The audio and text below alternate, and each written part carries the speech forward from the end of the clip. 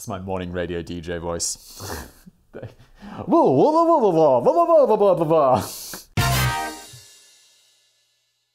everybody, welcome back to another episode of...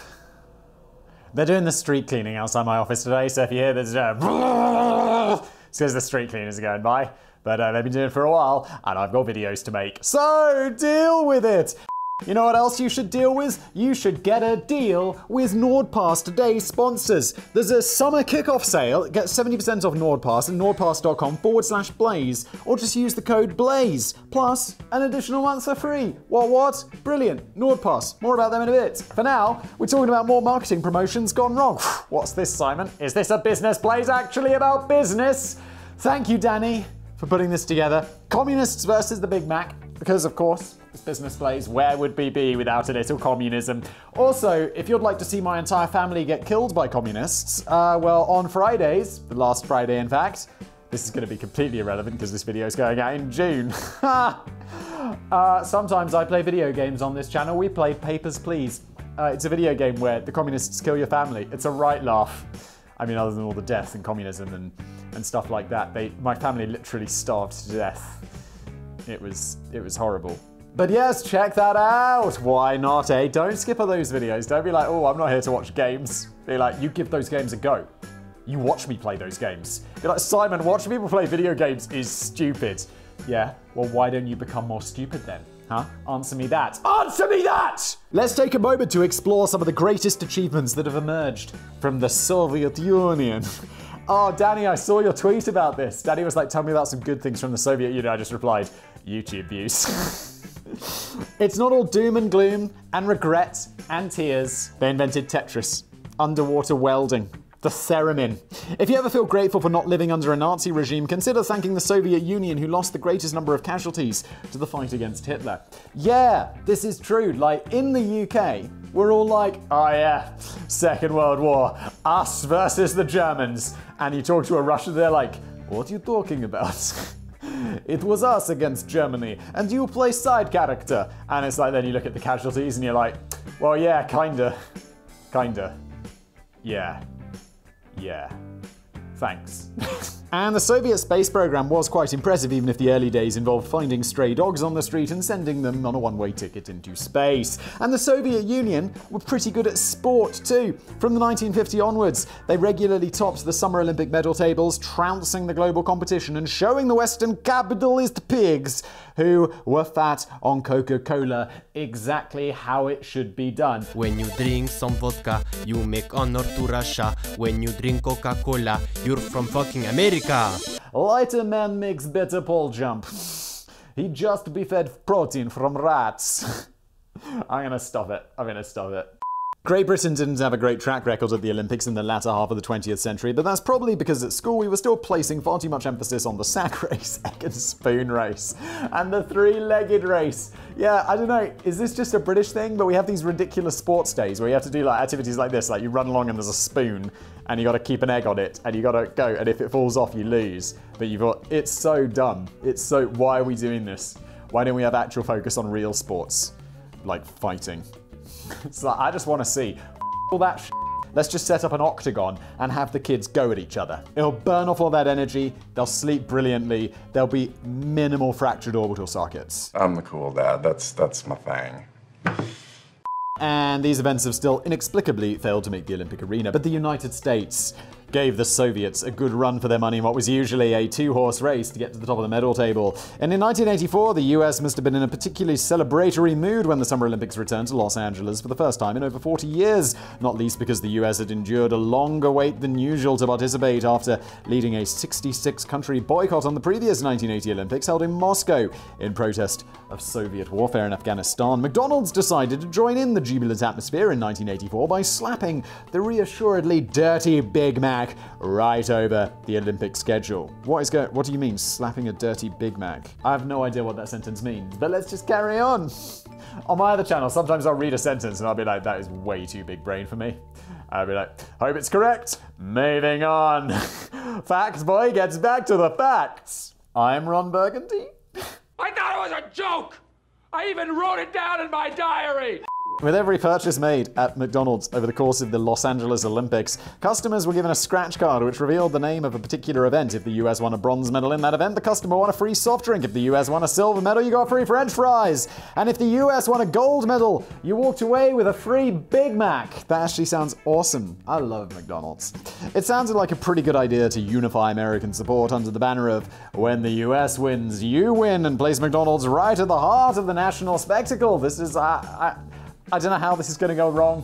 I'd have probably signed off on this. When working out the statistical odds of the promotional deal, there wasn't much point in McDonald's looking back to the previous 1980 Olympics, in which the Soviet Union had utterly dominated the medals table with the lack of any credible competition. So instead, they were more likely to look back a bit further to the 1976 Olympics held in Montreal. That year, the US had won a total of 94 medals, including the 34 gold. Not bad, but not quite as impressive as the Soviets, who came top of the table again, with a total of 125 medals. Whoa, including 49 golds. That is not a little bit more impressive. That is, you got trounced, America. And look, don't get me wrong, I'm sure the UK was like rolling around in position like 17 or whatever, with like 1 gold medal and 4 medals overall, because whoa, we're the second race with the eggs. If anyone's interested, Great Britain, hey, there we are. Won 3 gold medals that year. Did I say that? No, I said 1 gold medal. One of which was probably for hula hooping or welly wanging or something. Danny and I. Same page. There's that street cleaner. I see you. Thank you. It was really dirty. There's also a car on my street that's clearly been abandoned. Like, it's got one giant flat tire. There's bird shit all over it. And whenever, they put the signs up to say the street cleaner's happening this day, it's always there. And now there's grass growing underneath it. And I'm like, why does no one come and take this away? Why? Why? But something was about to mess up this statistical thinking. 3 months before the start of the 1984 Olympics, the Soviet Union, along with 13 other Eastern Bloc countries, announced they would be boycotting the event in protest of the boycott of their own previous events. Oh my. So, in the lack of any credible competition, it was the United States instead to completely clean up at the event, winning a staggering 170 more medals, including 83 gold. That is seriously impressive. Unfortunately for McDonald's, this meant that they were now giving away more free Big Macs than they originally envisioned. It was reported in the press that more than 6,000 branches had completely run out of Big Macs, and while McDonald's never officially admitted how much money it lost from the ill-fated campaign, it's estimated to be in the region of tens of millions of dollars. Excellent. I love it when something like, oh my god, did you guys hear? I shared this on my Twitter. KFC I'm pretty sure it was China, or was it Japan? Maybe it's Japan. And they had some glitch in their app which allowed people to get food for free. Some student found out about it and was like, absolutely, he got like 10 grand's worth of free KFC. And he went to prison. Like, the company that owns McDonald's, like, I don't know, was it Yahoo Foods or something? It's not Yahoo. It's got a name like Yahoo, like Wahoo or some shit like that. No one cares. And they were like, they took him to court. And I guess like in China, this was like some sort of fraud crime or whatever. And he went to prison. And I'm like, fuck, this is the sort of exact thing I would do. And then, I mean, I'm assuming in the West, I'm not going to go to prison for that shit. But it was also the KFC's parent corporation that took him to court and somehow he ended up in prison. And I'm like, what the fuck sort of justice is that? China or Japan? I don't remember. Just get back to the facts, boy. But I was like going to have KFC that day and I was like, you know what? I'm going to McDonald's because I like the taste of freedom, KFC, you assholes. I'm sorry, don't punish me, your food is delicious. But don't take people to jail when you fucked up with your app, you piece of shit. Allegedly. Fuck you, allegedly. Daddy, chill. Unfortunately for it was reported in the press that more than 6,600 branches had completely run out of Big Macs, and while McDonald's never officially admitted how much money it lost from the ill-fated campaign, it's estimated to be in the region of tens of... Did I already I definitely already read this. Sorry, Sam! Although it's often claimed that McDonald's were caught by surprise by the Soviet withdrawal, they did have 3 months to tweak the marketing campaign, and they could have arguably predicted that a boycott was on the cards much earlier. But although it may have been a disastrous result for McDonald's, it proved to be good news for the financially struggling families who found themselves in a month-long loop of getting a free meal at McDonald's and receiving another scratch card which had a very favourable chance of leading to the next free meal. Why not just say, if you get the meal for free, you don't get a new scratch card? Simple. That is the easiest way to do this. It was like that Yorkshire tea thing that Danny wrote about in a previous one, where it was like, you buy a thing of tea, and inside is a ticket for a new thing of tea. And so people just got free tea forever until they cancelled the campaign. Just don't give away, if it's for free, don't give away another free thing. Obviously, it's not that complicated. What's going on? Could I have a double whammy burger with cheese? You getting this? Yes, sir. Still, it's hard to imagine how even the most poverty-stricken families in America might have started to get a little bit fed up with eating nothing but McDonald's for a whole month. Just ask that guy from Super Size Me. Meanwhile, following the collapse of the communist Soviet Union, the 1992 Olympics in Barcelona witnessed one last glorious crowning moment for the unified team consisting of 12 of the 15 former Soviet republics, before eventually giving way to the United States and China on the medal tables. And before we move on to more mirthful marketing mishaps, I've been asked on Twitter to point out that the Soviet Union also invented the AK-47, the anthrax vaccine. There's an anthrax vaccine? Didn't even know. Feminism and tanks with wings. You're welcome, the rest of the world. And just before we get into the rest of today's video, let me tell you about something you should be welcome for, and that's today's glorious sponsor, NordPass. Oh my god, what can you do with NordPass? Yes, that is right. You can store all of your passwords in one place. And no, I'm not suggesting, like right now you may think, well Simon, what I do is I just take the inside of a cereal box and I write all my passwords down on there in one place and I leave it on my desk. Well, you, sir, are a bit of a small brain. If you want to be a big brain, keep all your passwords in one place with NordPass and then it's protected by a master password. So all you have to do is remember that master password and make that one good, okay? Make that one a hard one. Don't forget it. And also, it's not just passwords. You can shop online with these. So you know when you're like, oh god, I have to type in my 16-digit credit card number for a while.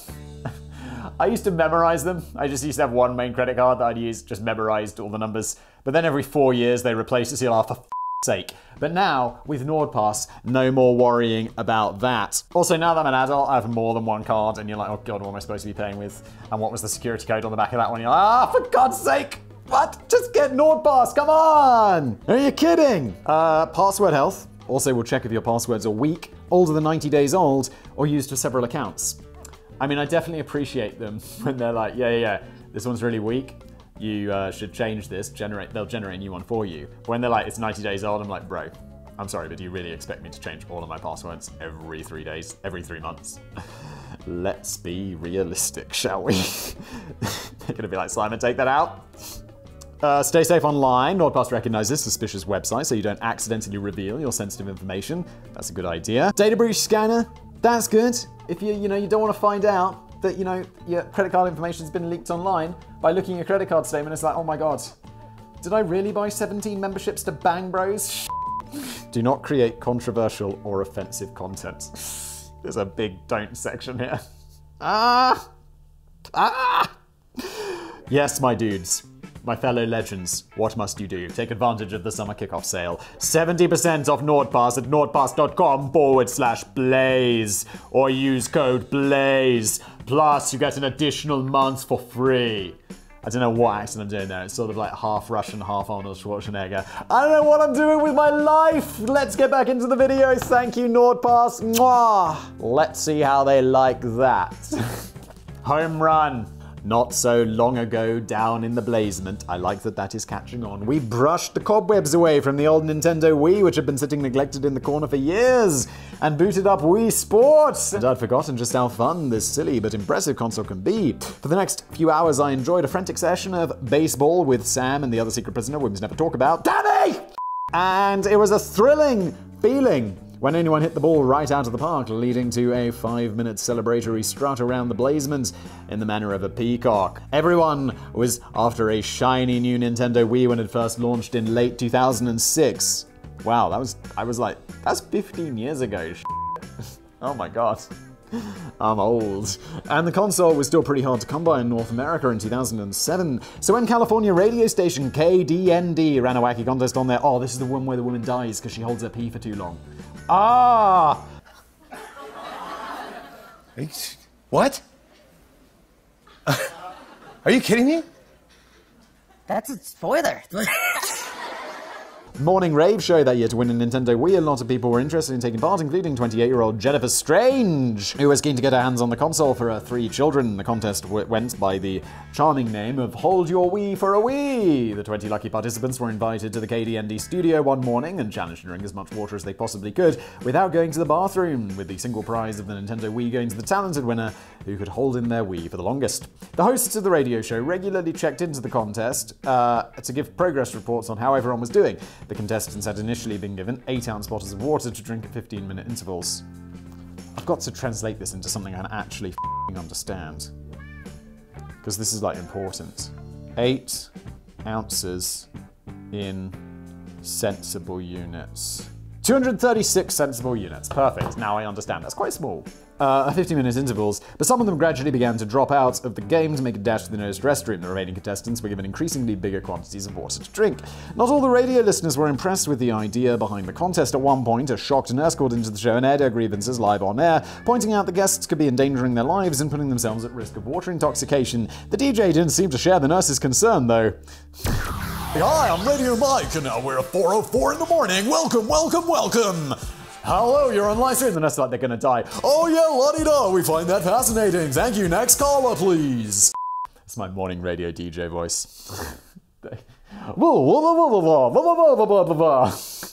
His initial response was, "We're aware of that," before he went on to reveal that the contest had all agreed to sign releases which prevented them from filing a lawsuit if anything went wrong. Then he poked fun at Jennifer Strange, quipping that she'd grown a belly and looked 3 months pregnant, before laughing and asking, "Is anyone dying in there? Oh my god, it's about to get dark." In fact, Jennifer was doing quite well and had made it down to the last 2 contestants still standing. Admittedly, some of the contestants, including Jennifer, had now started vomiting live in the studio, but the grim determination to win the new console remained fierce. Dude, when you start vomiting because you drank too much water, I know you really want that games console, but maybe you shouldn't. Sadly, Jennifer was only destined to take second place after eventually caving in to the lure of the bathroom. It's believed that she consumed 2 gallons of water by this point, and she was complaining of headaches and discomfort. On the plus side, Jennifer won a runner-up prize of a couple of concert tickets. On the downside, just a few hours later, Jennifer Strange was found dead in her home. On the drive back from the studio, Jennifer had called in sick to work, explaining that she was in extreme pain. Her body was later found in the bathroom of her home in Rancho Cordova. The coroner ruled that Jennifer Strange had died from hypoatremia brought on by excessive water consumption. I know she signed this thing that she can't sue them, but I get the feeling someone's going to get sued anyway. John Geary, the vice president and marketing manager for KDND station's owner Entercom, told the press that the company was stunned. He said, "We're awaiting information that will help explain how this tragic event occurred." The information is what the coroner said. She drank too much water because you told her to, and she died of drinking too much water. That's one investigation that shouldn't have taken too much of his valuable time. Yes. The morning rave show was immediately taken off the air, and 10 KDND employees were fired, including all 3 hosts of the show. You copy that? You're fired. Although they quickly found new jobs with other broadcasters. You're hired. I mean, it's not going to be... I don't think they came up with the idea. It's going to be like the producers of the show who came up with the idea. And it turns out that despite what the hosts had claimed during the broadcast, the contestants had signed no release, which protected the company from lawsuits. Oh, shit! In 2009, the family of Jennifer Strange was awarded. Oh my good lord. I can see how big this figure is. It's got 8 figures. $16,577,118. That is very specific from Entercom, who were found to be 100% at fault for negligence, while Jennifer herself was officially declared to be 0% at fault. No, she's a little bit at fault. It's definitely Entercom's main fault. But she bears a little bit of the responsibility here. I know she's dead. The people are really like, "Simon, she doesn't! She's dead! Don't speak ill of the dead!" And I'd be like, "I'm just saying, maybe 10-20%. That's alright." When KDND's station broadcasting license came up for renewal in 2016, the Federal Communications Commission announced that the situation was under review in light of the tragedy, but although KDND closed down in 2017, this was largely because the owners Intercom couldn't be bothered with the hassle and focused their attention on acquiring CBS Radio instead. Without wishing to sound unsympathetic, I'm surprised that Jennifer's own culpability wasn't raised a little higher than 0. Thank you, Danny! When you find yourself vomiting up from drinking 2 gallons of water, maybe you should tell yourself it might be time to stop. The Nintendo Wii might be good, but it's not that good. You want to know something? I've never played a Nintendo Wii, as far as I'm aware. Maybe I have, but I really have no memory of it. Don't think I've ever played it. Rita Ora drops the mic. I'm sure the name Rita Ora needs no introduction. Or maybe it does. Yes, it definitely does, Danny. You know me. I don't know anyone. And especially, I'm not massively familiar with the British dance and R&B artist, but then I'm not a 14-year-old girl. Yeah, me neither, Danny. Rita Ora. It's like, this isn't one of those people where it's like, oh yeah, I know the name, but I have no idea what your music is. Taylor Swift. I know who you are. I couldn't name a single one of your songs, and I don't think I've heard the vast majority of them. Rita Ora, I don't even know your name. Since launching her music career in 2012, Rita Ora isn't destined to go down as one of the most prolific artists in history, having only released 2 albums over the last decade. The Beatles got through 213 songs in the same length of time, but they probably worked harder in the 1960s. Yeah, it's wild how much music the Beatles... Like, good music. And I'm not the craziest Beatles fan ever, but like, they wrote a lot of a really small amount of time, and it was good. Or the sparse nature of output could be put down to the fact that Rita Ora had her finger in a lot of other microwavable pies, including most notably as a celebrity judge on brain-numbing drivel such as The Voice, The X Factor, and America's Next Top Model. Never seen any of those shows. I kind of see it like crack, not even once. She's not really enjoyed much recognition outside the UK, but with I never heard of her. But with a couple of chart-topping singles and 1 chart-topping album under her belt by 2014, okay, I feel like maybe I will know one of her songs. Rita clearly felt confident that she'd already earned a bit of mega-star clout. But it must be quite handy these days when a celebrity name attracts a huge following on social media, as it can lead to cheap and effective marketing shortcuts. You can forget all about those TV and radio promotional appearances, or press interviews, or massively expensive marketing campaigns. Just drop a single tweet to your millions of devoted followers, and announcing your latest piece of work is ready for consumption, and the job is done. That's how Simon managed to turn Beard Blaze Oil into a multi-billion-dollar empire. Thank you, Danny. Not quite, but we're getting there. If you would like some beard oil, I have a beard oil company, beardblaze.com, where you can purchase some fantastic beard oil and other beard products and stuff. Please check it out. There's a link below. In Rita's case, though, she decided to be a bit of a tease when she was ready for her latest single in 2014. She announced on Twitter, "Dropping my new song on Monday if this gets 100,000 retweets." This may sound like a tall order for most Twitter users, but considering that Rita boasted 3.94 million Twitter followers at the time, this wasn't an entirely unrealistic goal. Follow me on Twitter, Simon Whistler. I have a lot less. A great deal less. But sadly, it looks as if Rita's army of fans weren't quite as devoted as she had imagined. Maybe they just couldn't be asked that day, or maybe they were aggrieved that Rita felt all she had to do was compose a 10-second tweet and then leave all the real marketing work to her fans while she nipped down to the beach bar and casually watched the inevitable marketing explosion on her phone. Some may even perceive it as a mild threat. If you don't get your finger out, I won't treat you to my latest incredible single on Monday. You unworthy peasants. Peasants! Either way, only a paltry 2,000 fans bothered to click retweet, and some 98,000 short of the target. That is terrible. You got like 4 million followers. Rita's sessions at the beach bar must have fell a bit flat. The tweet was deleted just a few hours later. Yes, as she should do. But here's where she made a real pig's ear of thing. Instead of just quietly brushing the humiliating failure under the carpet and hoping that it would eventually become forgotten, Rita decided to go down the tail-curling route of pretending that she'd been hacked. She later tweeted, "By the way, my Twitter got hacked. Somebody is threatening to release new music I've worked really hard on. Nothing comes out until I'm ready. Luckily, I caught the hacker early and deleted the post. Thank you." You caught the hacker. What, did you raid his hacker's den and be like, "Hey, I got you, son of a bitch"?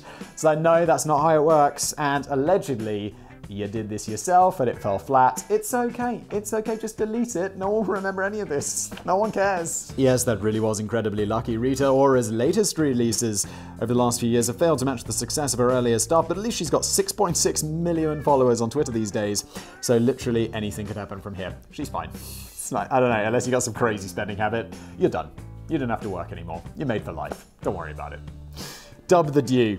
Although if you've had like mega success as an artist, it would be like me in like 10 years when all this gone to pieces and I'm just making like YouTube videos for like 400 people to watch. And I'll be like, I mean, I'll be fine, but it'll be a bit sad.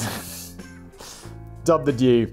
Finally, here's yet another reminder that the dumbest thing you can ever possibly do in marketing is to throw a crucial vote wide open to the internet in which users are encouraged to submit any answer they like. Oh my god, we've been here before on Business Place companies. Don't do this. We already know the sagas involving the naming of Boaty McBoatface and the vote for Justin Bieber's Next Door to be staged in North Korea. But it seems that nobody ever learns their lesson. In 2012, an online campaign was launched to find a name for Mountain Dew's new green apple-infused soft drink, which was enticingly described as classic Mountain Dew, but with a green apple attitude. Drinks don't have attitudes, Mountain Dew. Please stop! Although the parent company PepsiCo copped most of the flack for this, it was actually a little unfair, as the marketing campaign had been set up by one of the smaller customers, Villa Fresh Italian Kitchen.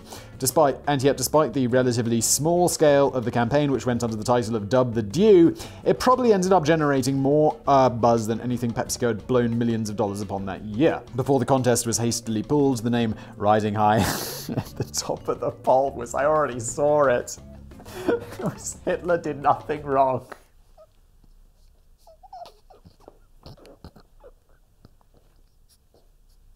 This one's a fucking savage.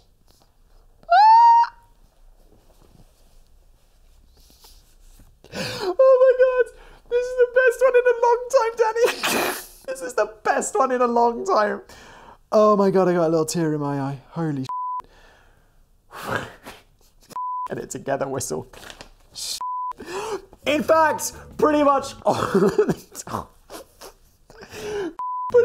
of the top 100 names were examples of names that Mountain Dew would never dream of slapping across the packaging of a soft drink. Other notable entries performing well in the list included Moist Nugget, Soylent Green. How have I never heard of this before? This is fucking brilliant.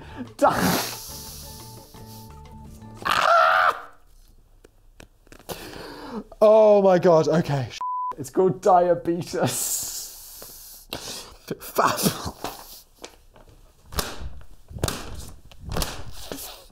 Danny, mate. Whatever this is, all business places should just be this from now on, because this is the most glorious shit I've ever seen. Alien wang on fire and Granny's gushing apple. It's no surprise that this was most likely the handwork of the notorious internet pranksters 4chan, who for an encore hacked into the site. You didn't do enough, did you? And set up a few rickrolls alongside a new promotional banner saluting Islamic terrorists. This is the best thing I've ever heard of in my life. As the Reddit user Kai Angel thoughtfully pondered, could you imagine if 4chan put effort into doing something useful? No, this is enough. Just keep doing this. Keep doing this. It's beautiful. PepsiCo swiftly took responsibility by pulling the contest and apologizing for any offense caused, conceding that they had lost to the internet. Yes! But it makes you wonder if companies and organizations and artists will ever heed the wisdom of history. When rapper Pitbull held a Facebook poll where he agreed to perform a concert at any city with a Walmart store, ended up gritting his teeth and honoring the cheeky winning result by traveling to the most remote possible location in rural Alaska. He did it. Pitbull, respect for actually going out there and doing that concert, because most people would be like, that. When Greenpeace launched a poll to name an endangered humpback whale in the South Pacific Ocean, the winning result, again nobly honoured, was Mr. Splashy Pants. But on this one, like Greenpeace, what authority do you have to name whales? You don't own the whales, Greenpeace. You're not that important. You're kind of annoying. And when Taylor Swift agreed to put on a performance at whichever school in the US earned the most votes on our website poll, the winning entry was by far the Horace Mann School for the Deaf and Hard of Hearing. Danny, this is the best entry I've ever read in my life. Although Taylor never made it to the school on the grounds that the concert had been the target of trolling, the school still ended up winning when the artist clubbed together with a few charitable organizations to offer a $50,000 donation instead. And that's why, Taylor Swift, you're a legend. Like, I don't know about you, I don't know your music, but I know many things you do, and you just seem to be a bit of a legend. Respect.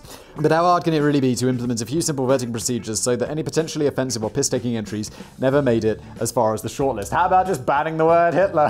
This kind of thing would never have allowed to happen in anywhere vaguely sensible, like the communist Soviet Union. And by the way, they also invented the Lada car, firefighting, sport competitions, two-headed dogs, and boot soup. That's got to be more impressive than the Big Mac. No, Danny, nothing is more impressive than the Big Mac. This has been my favorite business blaze for a while. I hope you enjoyed it as much as me. If you did, you know what to do. You know what to do. Get NordPass. There's a link below. Get some beard oil. Get a glorious beard going. And thank you for watching. Beardblaze.com. Let's move on.